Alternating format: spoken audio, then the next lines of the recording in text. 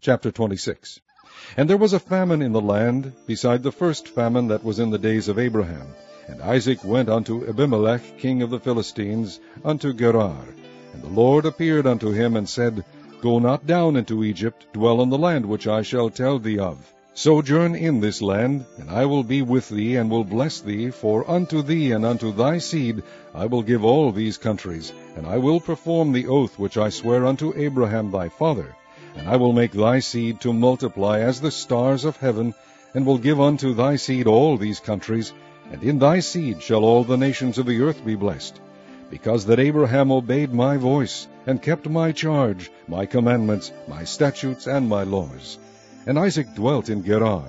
And the men of the place asked him of his wife. And he said, She is my sister. For he feared to say, She is my wife, lest, said he, the men of the place should kill me for Rebekah, because she was fair to look upon.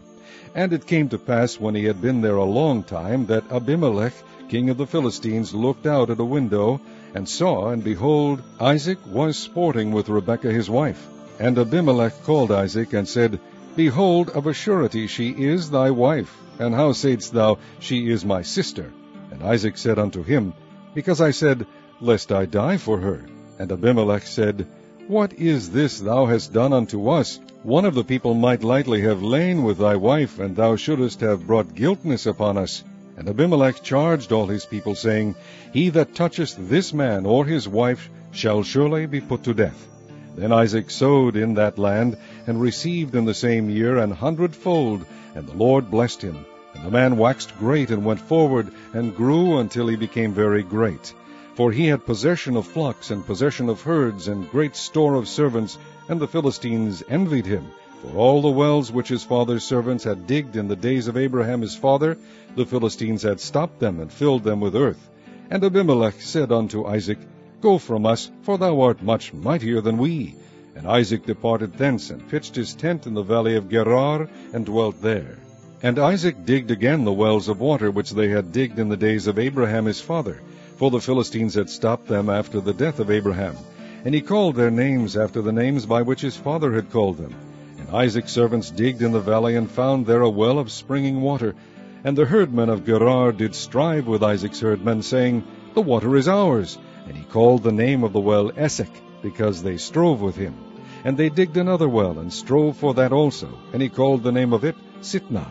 And he removed from thence, and digged another well, and for that they strove not. And he called the name of it Rehoboth. And he said, For now the Lord hath made room for us, and we shall be fruitful in the land. And he went up from thence to Beersheba. And the Lord appeared unto him the same night, and said, I am the God of Abraham thy father. Fear not, for I am with thee, and will bless thee, and multiply thy seed for my servant Abraham's sake. And he builded an altar there, and called upon the name of the Lord, and pitched his tent there. And there Isaac's servants digged a well. Then Abimelech went to him from Gerar, and Ahuzath, one of his friends, and Phicol, the chief captain of his army. And Isaac said unto them, Wherefore come ye to me, seeing ye hate me, and have sent me away from you? And they said, We saw certainly that the Lord was with thee. And we said, Let there be now an oath betwixt us, even betwixt us and thee, and let us make a covenant with thee, that thou wilt do us no hurt, as we have not touched thee. And as we have done unto thee nothing but good, and have sent thee away in peace, thou art now the blessed of the Lord. And he made them a feast, and they did eat and drink. And they rose up betimes in the morning, and sware one to another. And Isaac sent them away, and they departed from him in peace.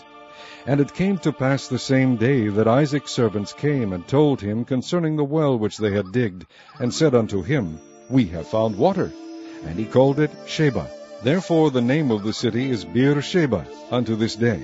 And Esau was 40 years old when he took to wife Judith the daughter of Beeri the Hittite, and Bashemath the daughter of Elon the Hittite, which were a grief of mind unto Isaac and to Rebekah.